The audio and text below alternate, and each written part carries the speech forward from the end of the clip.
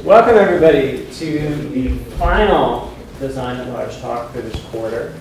Before we start today, I wanted to let all of you know that Jim Holland is running Design at Large this winter, and he already has a full slate of awesome speakers focused on visualization and interaction. We're going to kick off winter quarter with Pat Hanrahan, talking about a lot of his visualization research. It's going to be really cool.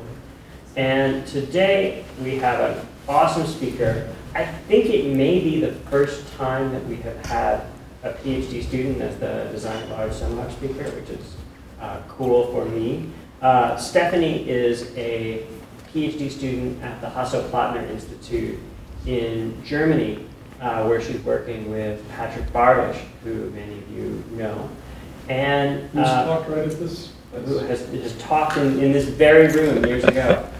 And Stefanie's work is focused on personal fabrication and user interfaces for 3D printing and related fabrication technologies.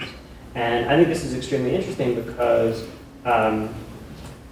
if you've ever used a 3D printer, you know that the interfaces make no sense at all. And what you're going to see today is not just a small improvement over that, but a completely transformative improvement. For her work, she's won Best Paper Awards at the top HCI conferences.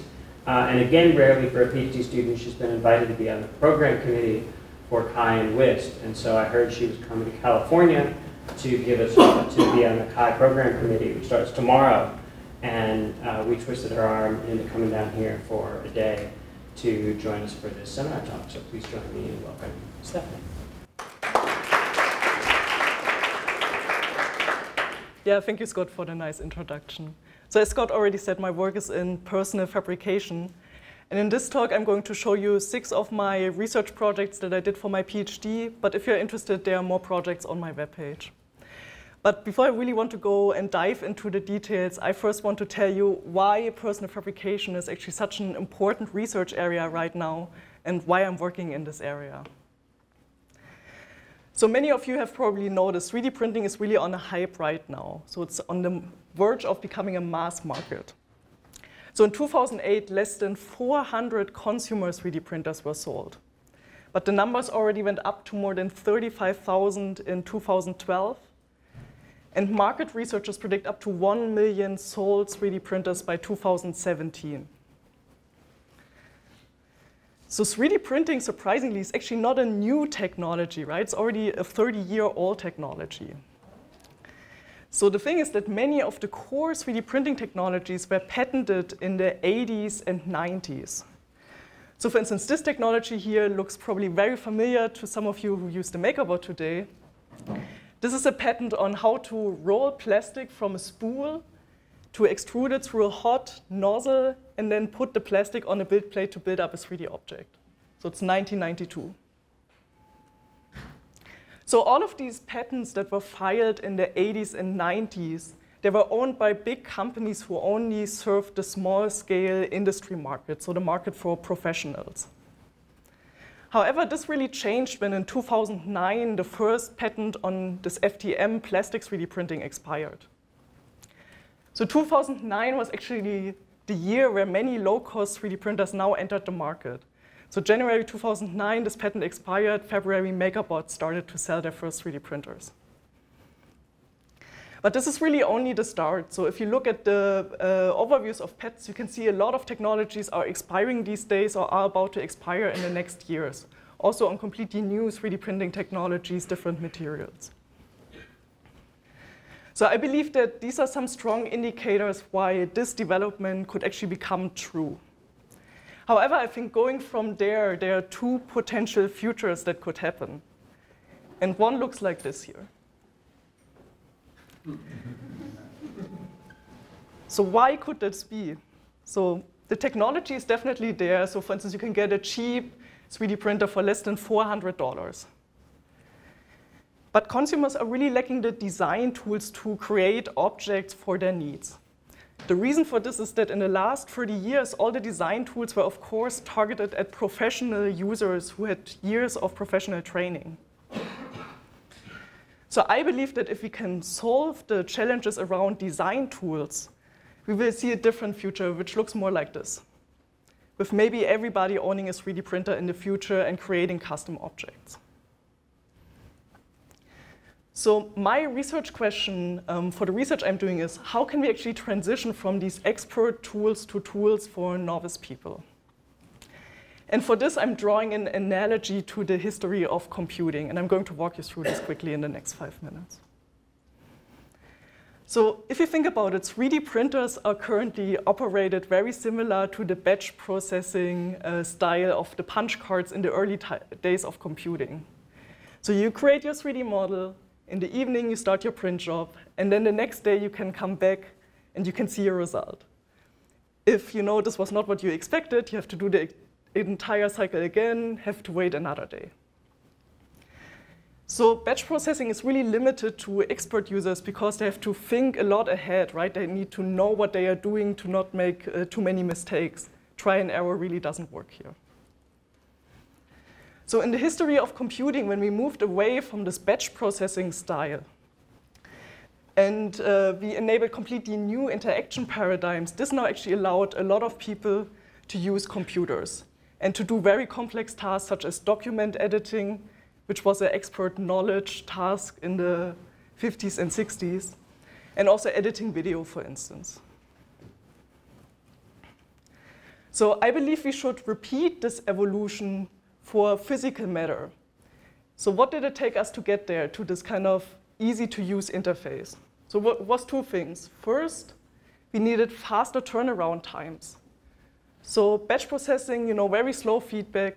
When we moved towards command line, you could get feedback basically every couple of seconds, which allows for this try and error process that many users, novice users, do. Then the second step was actually a change in metaphor. So moving from this command line input more towards a direct manipulation, where you really have a clear idea of the object you're currently manipulating or the data. So my goal is really to repeat this evolution that we have seen for types of data, but now for the editing of physical matter. So I asked the question, how would a direct manipulation system for physical matter look like? And I believe it would look something like this. So instead of creating the physical object in a digital editor, we would actually create the physical object in the physical space, hands-on on the material. So it's basically like crafting, but you get computer support while you're creating your physical object. So towards this vision, I built a system called Constructible, and I'm going to show you how this works now. So the idea is you have no digital editor, but instead you work directly on the laser cutter on the workpiece. So we use laser pointers to draw on the workpiece. So here we use one laser pointer to draw the outline of this booklet.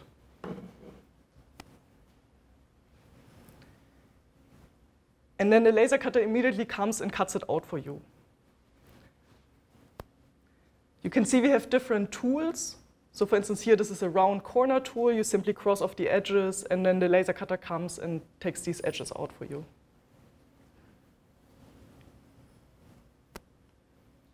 And now I draw a flexible bend in the middle. And again, here the user doesn't need to know anything. You just draw this line, and the tool implements this flexible bend for folding the booklet. So the cool thing here is you don't have to wait until the very end to get something physical out. You get your physical output after every editing step. You can take it out, test it, put it back into the laser cutter, make the next step. And as you can see in this example, right, all the lines are aligned. There's no random drawing here. We make it fit the existing drawing. So as I said, the benefit really is you can evaluate your design really early on. And you can build your subsequent steps in the design process based on what you already got in the previous design process step. So we achieve precision by using different laser pointer tools. So it's similar to the tools you have in like a Photoshop or some 3D modeling editor. And then we use simple laser pointers. So one laser pointer is just $6 or so. Beam on turns the beam on, and then the slide forward button is programmed to be the cut button. And then the slide backward button we program to be something that we call a sketch line. So a sketch line is, instead of cutting through the material, we only engrave a small dashed line.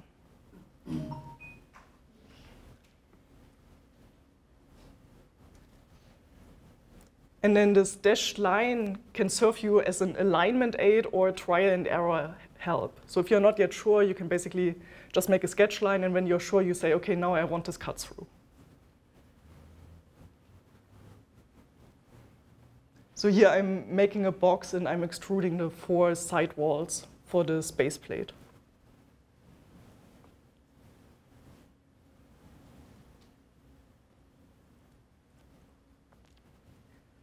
So my favorite functionality is actually copying of existing objects. So instead of measuring or 3D scanning the object, you simply put it at the position in the laser cutter and you say trace with the trace tool. And then our overhead camera captures the outline and cuts this exactly for you into the correct position. So of course, there's an entire implementation pipeline behind the system. I just give you one very easy example here. So what we do is we track the laser pointer path using an overhead camera. Then we run a sketch recognizer to fit the lines.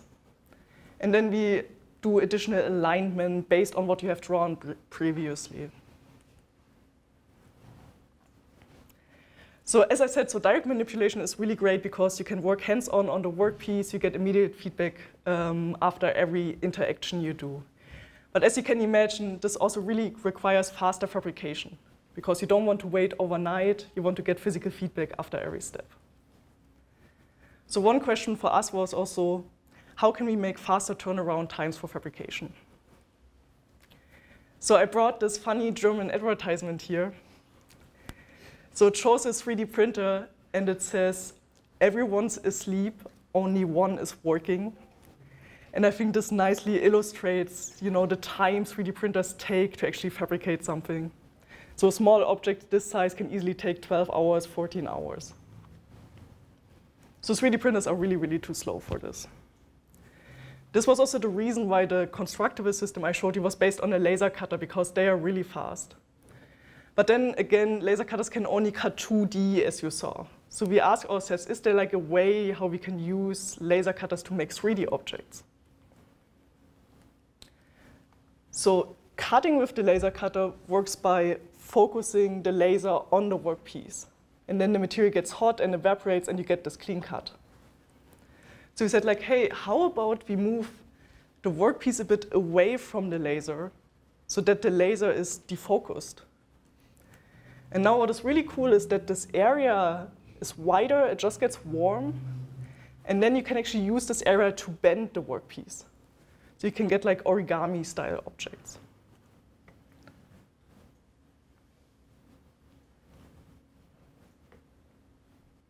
So here you can see the laser is focused and cutting. And now we defocus the laser. And you can see the strip is now much wider, and the material just becomes warm, and then under gravity, the material folds.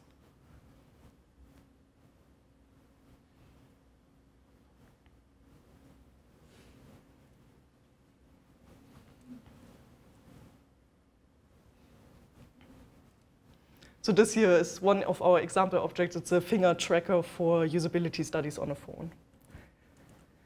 So as you saw, we accomplished this object using 5 bends. And the cool thing is that, if you do the same object with different approaches, 3D printing, the small object 4 hours. Normal laser cutting, you get all these little finger joints you have to plug together. But then with laser origami, you get the object in 3 minutes, and it's completely self-assembled. So the really cool thing about the laser origami approach is that it's also fast enough to be integrated into the constructible drawing system. So here you can see this. This is my student Basti, and he just takes a laser pointer and says, okay, bend this here.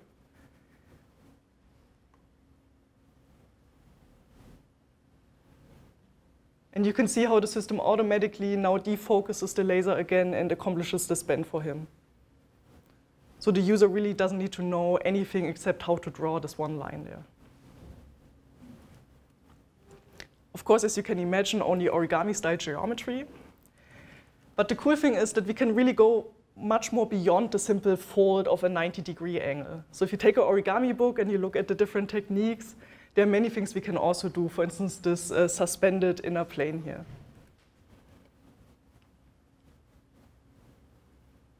So what we do is we cut these little arms in the corners, and then they basically function like a normal arm. When you warm them up, they unfold and suspend the inner piece.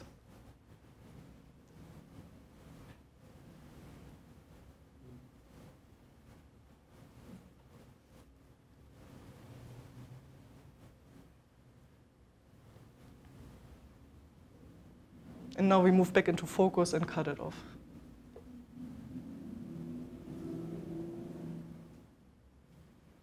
And then, you can see in the video that this was 1 day before the deadline because we use a cable to hold the plant.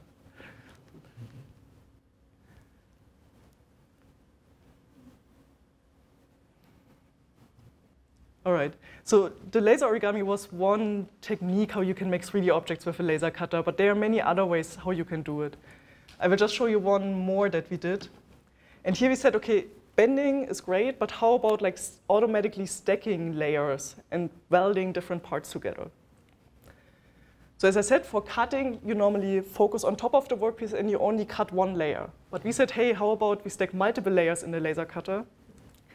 And then the great thing is if you cut a little bit into the second layer, the material will get liquid at this position, and then the two things fuse together.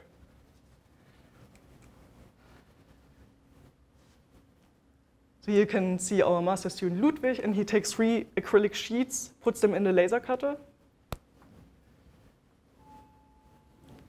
And then we can make this scissor here in one go. So normally you would have to take out each separate layer, glue them together manually. But we can do this all in one automated process. And again, we also deliver the design software for the user, so you can just simply say, like, okay, connect these 2 layers with each other. So as you can imagine here, if we come always from the top and we cut into the layers, you can imagine that, if you want to cut into deeper layers, you always have to hurt the top layer.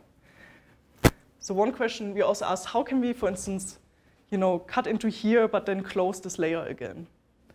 So from the technical side, this is very interesting. We just cut off here a little piece, and then we again use the defocused laser that you know from the laser origami, and we can melt this part, which then fuses the top layer back together. So we thought, okay, this is probably just a weak connection, but we found out, it's very interesting. So this is a small square cut from a larger square and then healed again. And we thought, okay, maybe it can take 1 kilogram or so.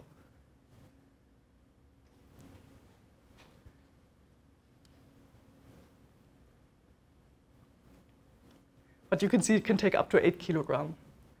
So what is really cool about this is, you probably ask yourself, okay, if I do something wrong in the constructible system, how am I going to undo this, right? It's a physical cut, how can I reverse this?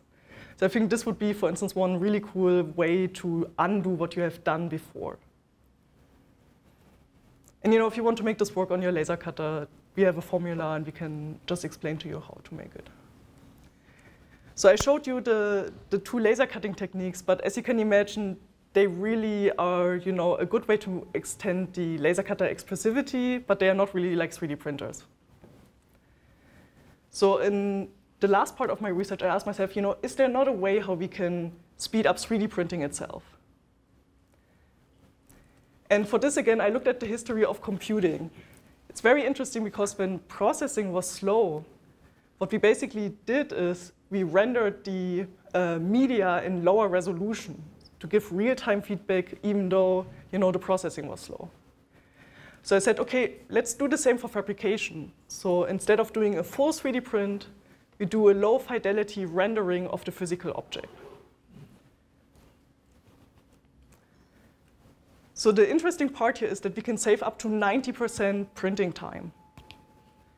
So instead of getting an object in like 4 hours or so, you can get it within a couple of minutes. So the way we can save so much time is this new 3D printing technique where we also move the printer into Z direction. So if you know 3D printing, you know it's normally done layer-wise, so it's one layer, then the next one, and so on. And this is really not much faster than if you print like the solid object. So 14 minutes, and the shape is preserved here. And if you want to iterate, you can adjust, and you can get a new version after just a couple of minutes. Of course, you do a full 3D print at the end when you're done with your iterations. So again, the user doesn't need to know anything here, right? You just load your 3D model, you use our software, click Convert to a wireframe preview, and then our software encodes all the instructions for your 3D printer in G-code.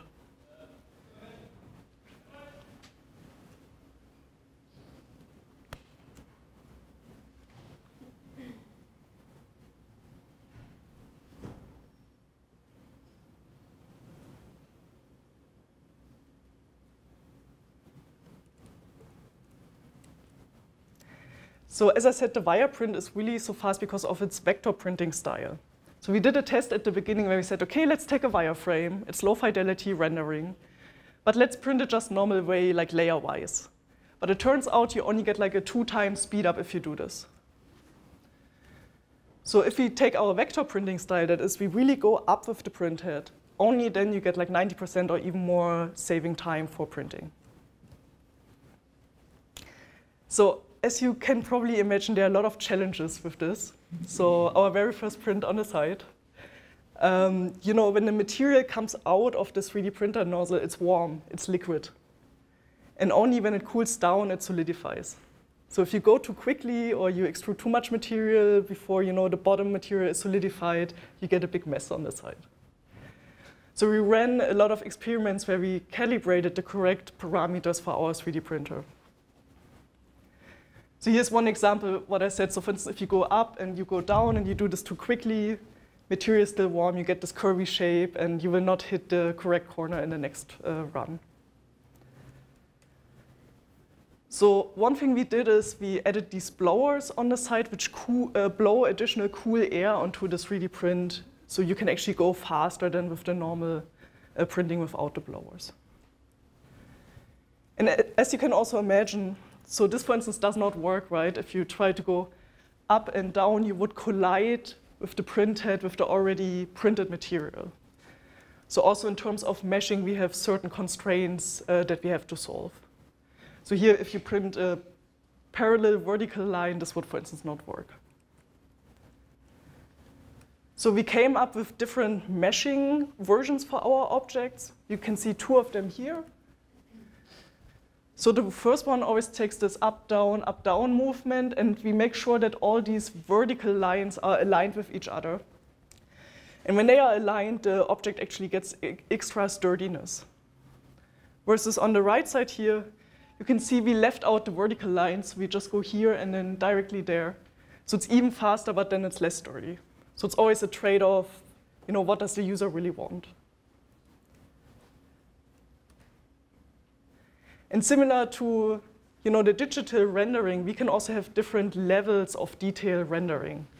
So you can, for instance, have like a high fidelity version here, and then low fidelity for the rest.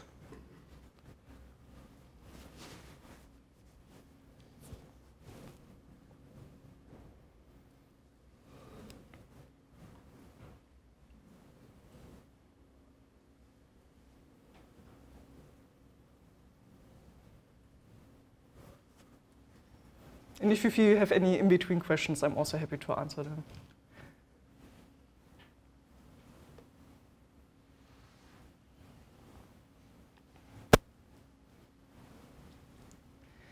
So what I'm really proud about is that this wireprint technique is now integrated into the Ultimaker 3D printer, which is the most popular 3D printer in the consumer segment. So some open source people took the paper, re-implemented it, and integrated it into the Ultimaker printer. So I showed you the wire printing technique, but as you can imagine, this low fidelity fabrication concept really goes beyond this one technique. So this here is really good for testing shape, for instance, but if you want to test a mechanical object, this is going to break, right? So I also developed different low fidelity fabrication techniques for different classes of objects. So for instance, this here is a technique for objects that require a certain sturdiness. So what we do is we take a 3D model, for instance, this head-mounted display here, and we build a software where users can quickly convert it into different representations for laser cutting. So I'm not sure if you can see this on the side, but there's a slider which says fidelity towards speed. And the more you drag towards speed, the more 2D parts are replaced in your 3D model for laser cutting.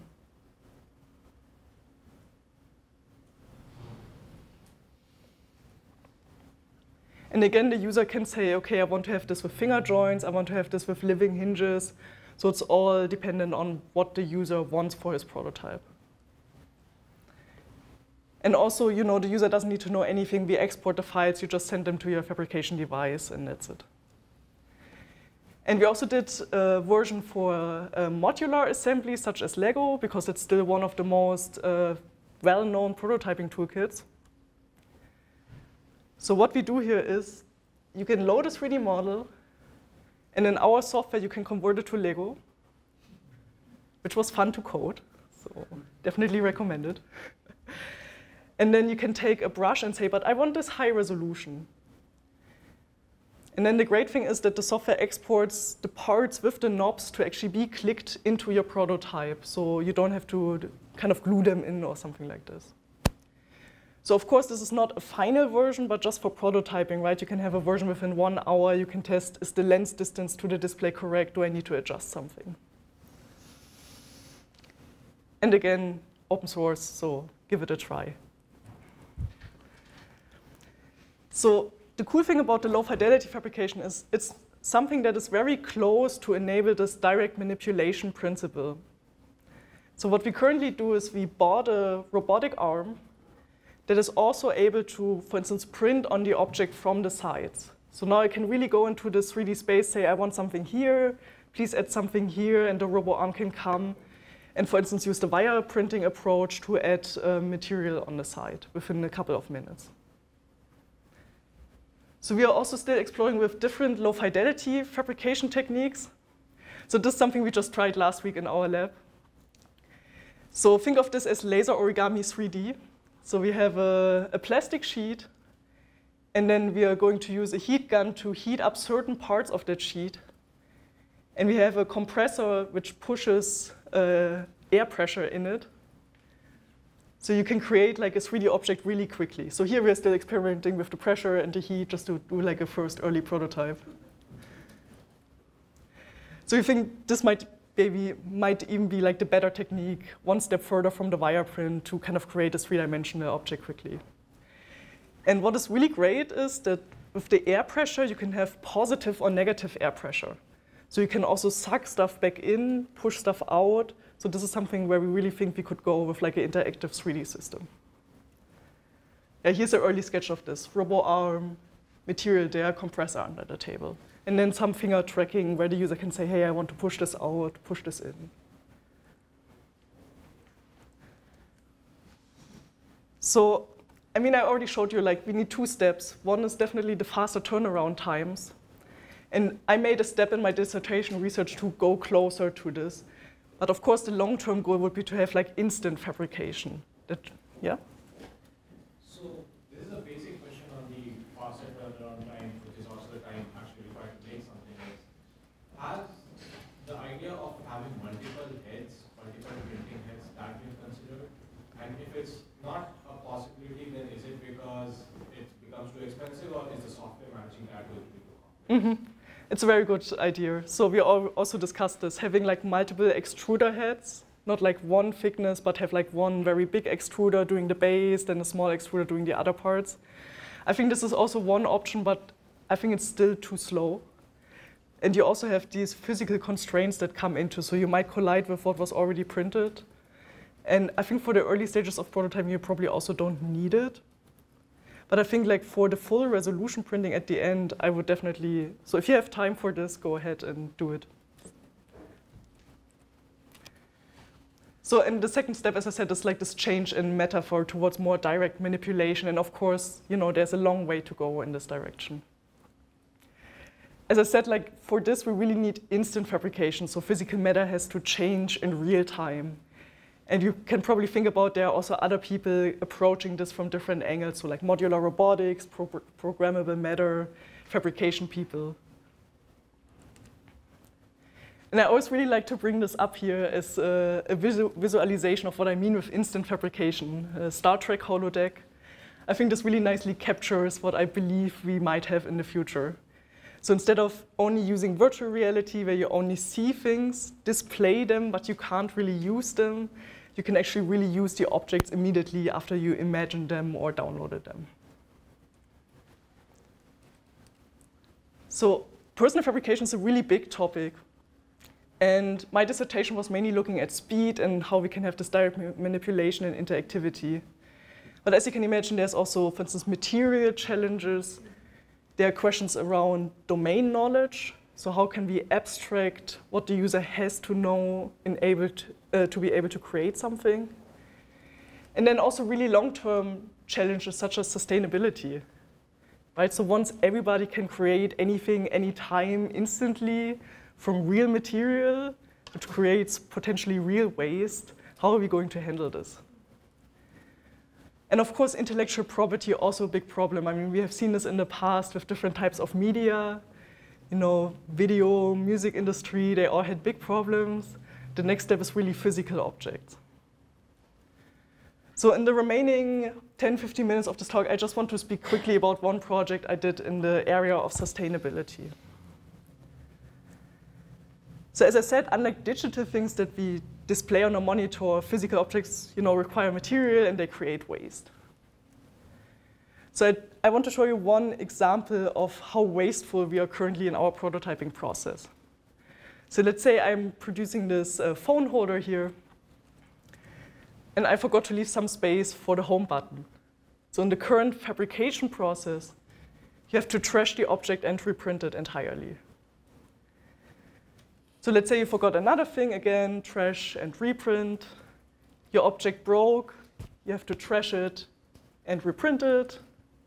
Your print job fails. Everybody who has 3D printed before knows that happens quite often. Trash and reprint. You get a new phone after a year, just a tiny bit larger. You have to trash and you have to reprint it. And I think, in that term, we are very wasteful right now. So I asked myself the question, is there like a way how we can extend the life cycle of a 3D printed object? So we said, okay, how about we, instead of printing from scratch, we print the change directly on the existing object.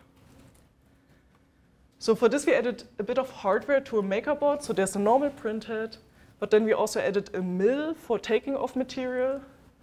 We added this 5-axis rotating platform, so we can also come from the side.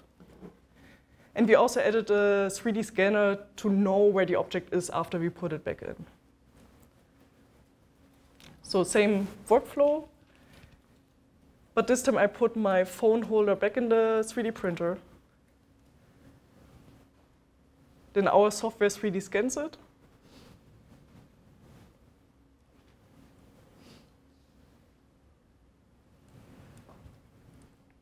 And then the user simply has to load the old model and the new model into our software. So you see the old version.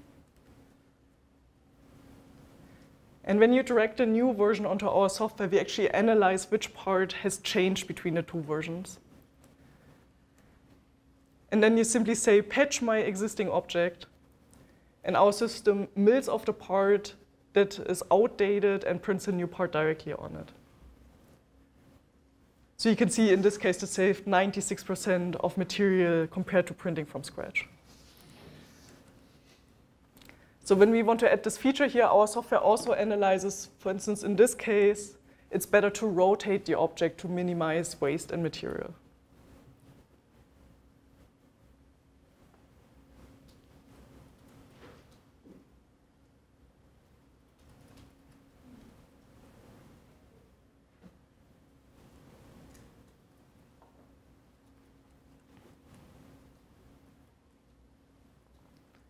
And then also when your phone breaks, what we currently do is we just ask the user to mark the part in the software that broke off.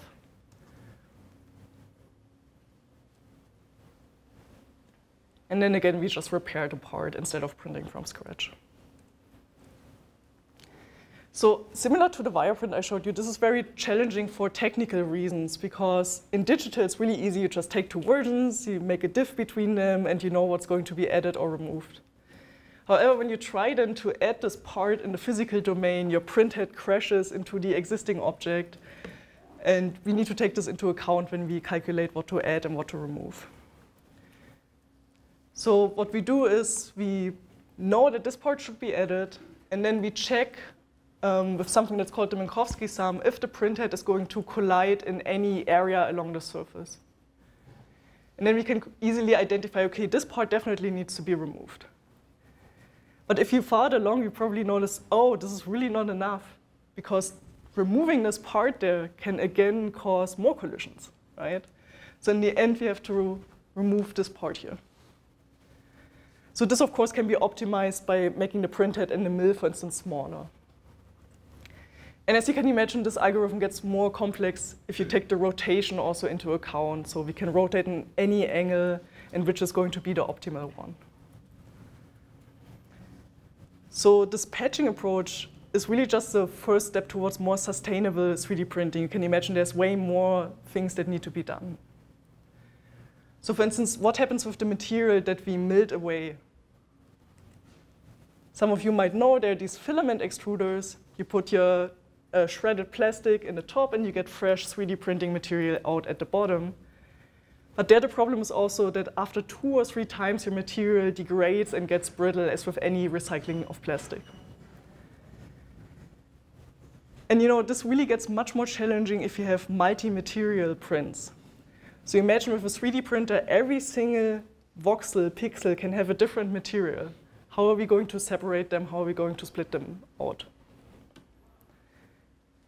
And then if you think back to what happened in computing, I think the biggest problem actually is the machines itself.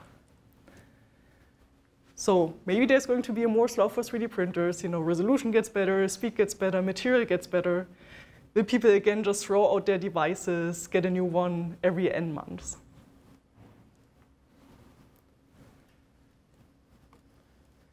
So I briefly talked about these different fields or areas within fabrication that really need additional research to be solved. First, on a very basic level with hardware and software, to allow people to create more objects for what they actually really need. But then on the top level also, you know, what happens if we achieve this step, right? What happens to society? We should really start thinking about this already right now. So I'm really happy to see that, for instance, in HCI and graphics, a lot of people started to work on these areas.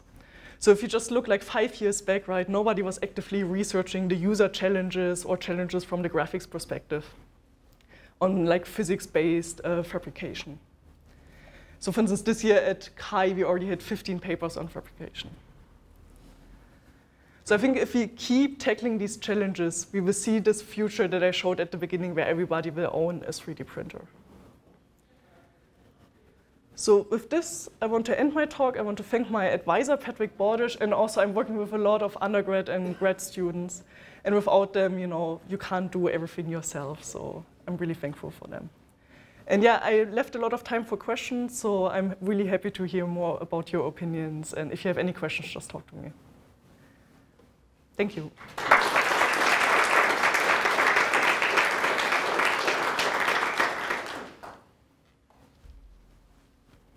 And if you've investigated yet combining that first system, the laser cutter system, with some sort of projection and sculpting that's auto-corrected in like 3D space. Mm-hmm. So. Yeah, I think it's an interesting idea. What I really try to push with my research is to do everything physical, mm-hmm. to kind of take out all the digital projection in 3D space, to kind of really make stuff immediately kind of touchable and testable. And I think if you project on top of something, you're probably, is that answering your question? Well, a little bit, yeah. I mean, what you're trying to do is envision, especially with the complex part, how it's going to work in a 3D space and how it's going to interact with other parts. But then, oh, I see. You mean like a 3D. If you're a sculptor and you're trying to do a prototype by hand, you have problems with tolerance and other things. But if you have, okay, but some of those robotic surgical systems do things like this, right? Where the surgeon is not doing something precise, but it actually will come in and knowing the model that it has encoded of the space you're working in, be able to correct for the human error in real time. So I think like the first part that I understood is like this laser cutting is a 2D projection of a 3D thing you envision. And I think this is really a tough challenge for everybody who is new to laser cutting to do this projection from, I have this 3D object in mind, how do I decompose this into 2D parts? And I think it would be very interesting to maybe on the side have something that can visualize like how it's going to be in the end. Right. Or maybe draw some connection lines on the plates to show like, okay, these parts are going to be assembled this way. Right. Going between the virtual and the physical to iteratively get to where you need to go. Yeah, but on the long run, I think we will want to have like a real 3D system. So I think laser cutting is cool right now because it's really fast and you can get output really quickly. Yeah. But I think in the end, what is more user-friendly in terms of imagination is probably the 3D printing or like a formative 3D approach. Yeah, exactly. So have the printer that can make the shape you want in 3D space and the miller that can get in and change the shape as you need. So you say like adding and subtracting? Yeah. Yeah, that's true. Yeah, that's a really good point. Yeah.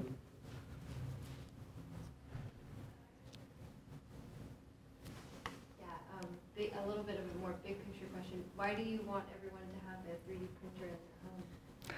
I think it will make lives better. I think currently, people are always happy with their current state of the art. But in long run, just take like clothing or something, right? We are all happy with our clothing. We go to the shops and we buy it. But how would the future be if you could have like personalized clothing perfectly for your body, right? So this is probably something that people would not kind of say, oh, I really, really want it. But once you have it, you understand that, the past was really not that great. And I think this will apply to all of the other areas too. So if you can have something custom made for you, like handmade, like all the rich people can have today, who would not like that, right? High-res color printers available now, compared with, it only used to be.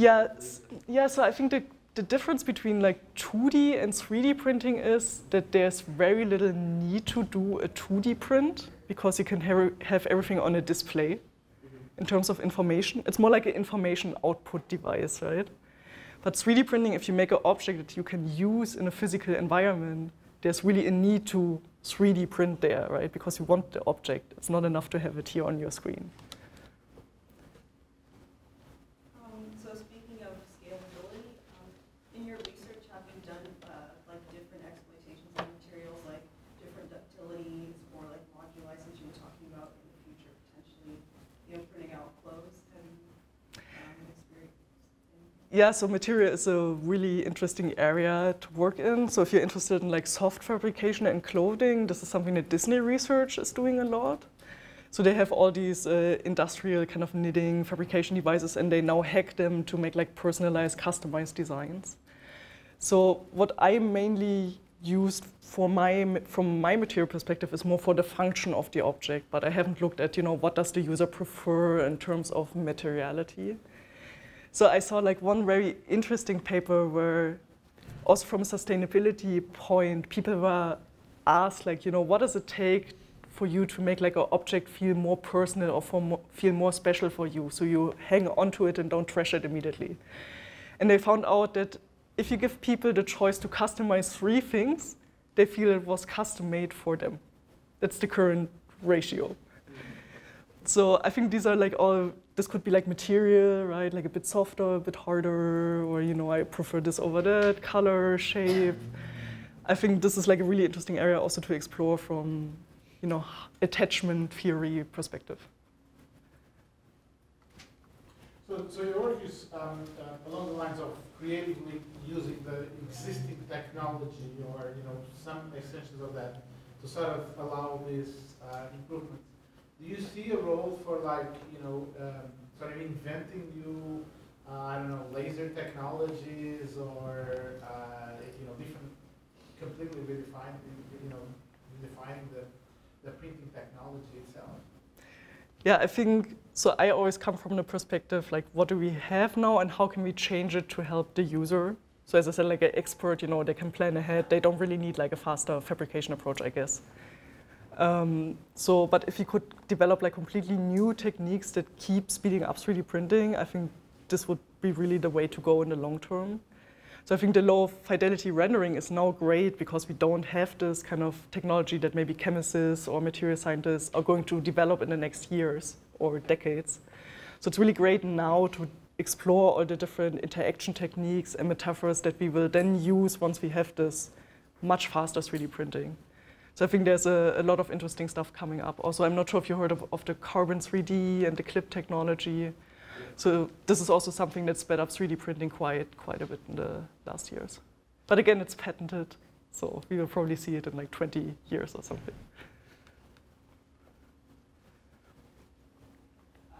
This is a very interesting talk, thank you. The question I had for you was, if you break something that we had printed in one printer, but no longer had access to that one, to repair it with another printer, what steps do you need to take to be able to have the second system learn the model of the piece that you want to get fixed? So I guess you can use a depth camera with the code information in the printing pattern itself, or what are some ideas you have there?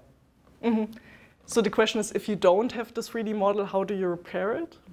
I think it's a really interesting question. So from my personal opinion, I hope that we are going to have 3D models of everything in the future, because either you 3D modeled it at some point, right, and it's going to be in the cloud somewhere, or you bought it from some online store and printed at home and they have the 3D model, and you might pay like $2 to get your object fixed instead of paying $10 for getting a new one. If you don't have this 3D model, I think it would be very interesting from a graphics perspective if you could reason maybe about the complete shape based on what you have. I think this would be a very interesting problem. I'm not sure if there's a solution right now. You mentioned at the start how you've got this issue of design tools being very hard to learn, requiring a lot of experience, and then you went forward to the constructible where it's kind of immediate feedback and hands-on. Do you see there's some sort of interim solution required that's about trying to make professional level CAD tools more accessible and more easy for everyday people or anyone to manipulate, create, shape? Yeah, it's a good question. I think the answer to this is always like, what are the goals of the different user groups, and what would be like, why would a consumer novice person even want to use like a high-end mechanical function SolidWorks tool? And I think this really, I mean, I always speak about consumers and novice users, but we all know it's not just two categories, right? There's like a big spectrum in between.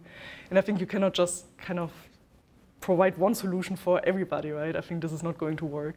So there's a lot of, also from the design research perspective, a lot of research needed to find out, you know, what do these different makers versus novice people versus, you know, kids who currently grow up, what is their approach to kind of making? I think these are all very interesting questions that need additional research. Yeah. So I have a question, which is, your Lego work was so evocative for me because of the fact that you've got two different technologies that you're blending together. And here you've got two passive technologies that you're blending for speed reasons. I imagine you thought about blending two different materials for other purposes, that one's bendy and one's stiff, or one's transparent and one's opaque, or one is chips that you put inside the smart glasses, and the other one is the housing for it. And I was just curious what thoughts you had about that.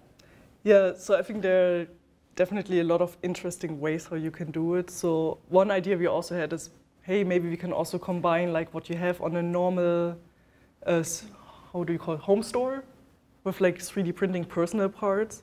So for instance, while you model, you could say like, hey, you know, these are like standard parts I could reuse, and here are my custom parts in between, and it would output something like to buy versus custom things you fabricate. The other question is, you know, how can you blend, like, for instance, two materials? And I did one project in that space where we had a moldable material that you could 3D print and a stiff material. So you could say, okay, here are some fixed parts where I'm really sure I want to have them this shape, but then you can hands-on kind of reform the parts where you're not yet completely sure. So I think there's a lot of interesting space in saying, okay, this is fixed, this is, you know, customizable, flexible, adjustable. And I think there's a lot more stuff that can be done. And also on the actuation side, motors and just getting into kinematics, dynamic objects. I think that's really the way to go, because currently it's like all shape objects, right? So it's all just, a coffee cup or a booklet or something. But if you look at all the objects we use every day, there's a much wider range of objects we use. I'm an associate professor from Sweden, just visiting for today actually. And in Sweden there is an explosion at the moment about maker spaces and 3D printing shops around the entire country really. And people are beginning to invest in 3D printers in preschools and schools. Is this what you see as an international trend? Is it happening in Germany as well? In schools and preschools? So yeah, it's in Germany. So there's also one startup which especially produced a 3D printer for schools. So it's kind of like a MakerBot, but especially, safe and whatnot. And so they try to bring the technology into schools. And it's also a big thing in the US. So for instance, in Stanford, they have a Fab Learn initiative that tries to bring like 3D printing to K-12 teachers. And for the Lego project, we also collaborated with them and told them, it's open source, you can go ahead, use it. We would love to hear your experiences in the classroom. Because if you think about it, what I said about prototyping is especially true in the classroom, because you have like 45 minutes, maybe you have like 90 minutes. You need quick feedback, otherwise your students get unhappy, right? So just going from the Lego part, which they already know, adding in a little bit of 3D printing, you can get like this technology fusion.